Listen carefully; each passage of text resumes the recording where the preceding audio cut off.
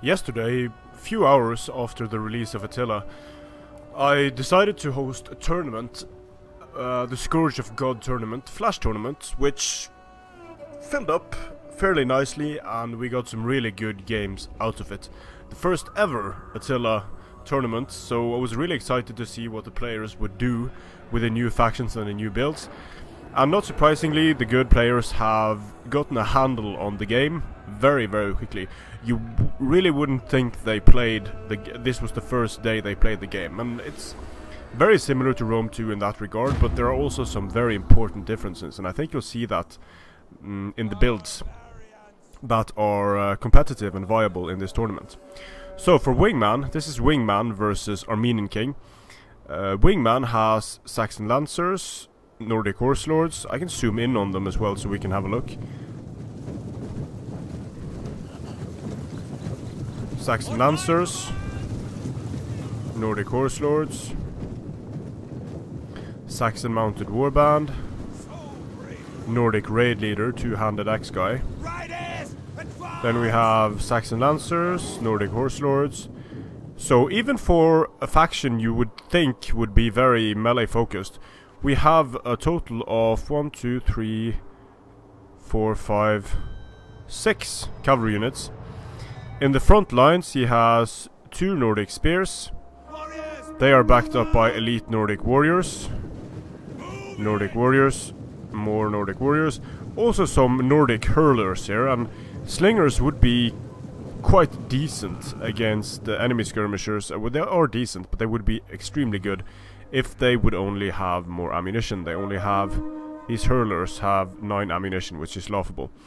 For Armenian King, we have elite Sarmatian Cataphracts. He's commanding the Alans, or the Ulans. He has Germanic Spears. In his center, he has Sarmatian Warband. Cool looking unit. Then he has noble Germanic swords and Germanic spears. Sarmatian Cataphract archers, medium bow cavalry. Elite Sarmatian Cataphracts. So he has quite a lot of cavalry here, and looks like we might have an engagement starting soon.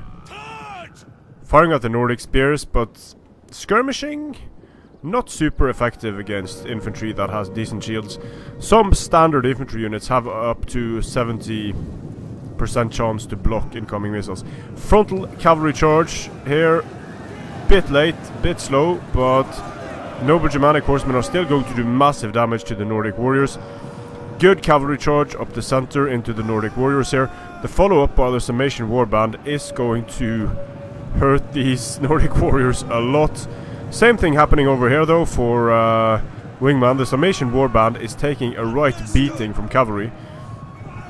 These types of charges are so devastating. You see the Nordic spears are just disappearing under the onslaught of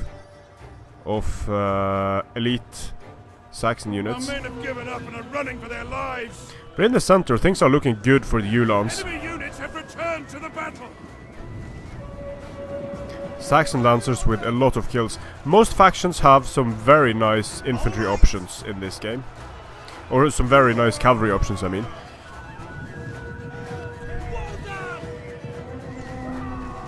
I'm not sure units like these Sarmatian Cataphract archers are worth it.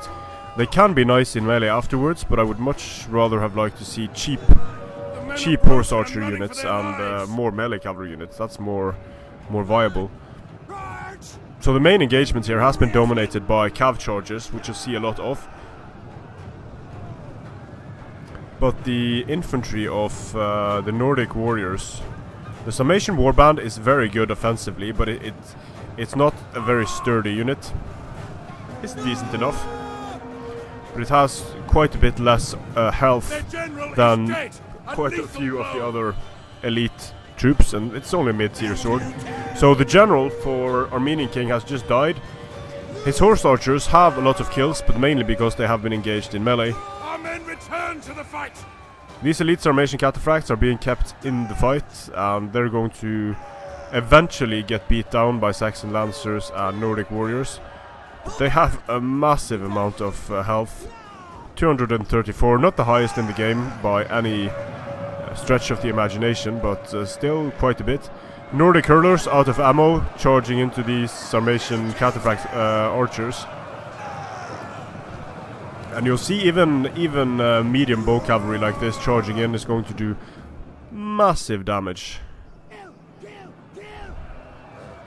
Here we have noble Germanic horsemen being beaten down by Saxon Lancers and Nordic horse lords. Not a whole lot left on the field now for Armenian King. Quite a few Saxons and not many Ulans or Alans, depending on how you want to pronounce it. Saxon Lancers charging into the noble Germanic swords. And despite the name, noble Germanic swords are not great units. Take a look at the fight there. Cavalry is so deadly, it's almost not even funny. Except it's pretty funny, and it's pretty fun. Shogun 2 players have compared the importance of cavalry more to Shogun 2 than what it was in Rome 2, which I haven't seen anyone that likes Rome 2 more than this. I mean, at release, sure, this is built upon Rome 2, but this is a whole lot of fun, a whole new pace to the game. So, in terms of army composition here, these two horse archers didn't do too much. Armenian King has 5 melee cavalry, and the Saxons have 6 melee cavalry. The difference between having 5 melee cavalry and having 6 melee cavalry charging into front lines might not be massive, and indeed in this battle it also came down to the Saxons having more spear support than the Ulans. I was a bit surprised to see the Ulans for Armenian King not have spear support. That might be because they were up against the Saxons and figured they were going to have to beat down a lot of infantry, which makes sense. These Nordic hurlers got some kills, but nothing substantial. Did contribute nicely to the battle though. But what you'll see in this battle and several other battles is cavalry playing a key part in the battle. Sword units that get charged by cavalry are going to have a bad time. And of course we have the Alani general or the Ulan general. So Armenian King actually had a total of 8 cavalry units against 5 cavalry units for Wingman. But you'll see this in some other games, but getting that first cavalry charge against infantry and repeatedly doing so is so massive in this game. Games are won and lost in the first engagement. It's not as long and grindy as Rome 2 in terms of how long it takes to kill infantry, but cavalry fights takes forever. If you counter infantry with cavalry, you have some very short fights, but when you have cavalry and cavalry engagements, they take ages to finish. So I hope you enjoyed this battle. I will be uploading the rest of the battles from the tournament shortly. Thanks to Wingman and Armenian King for being in the tournament. Wingman is going to advance to the next round. Strength and honor.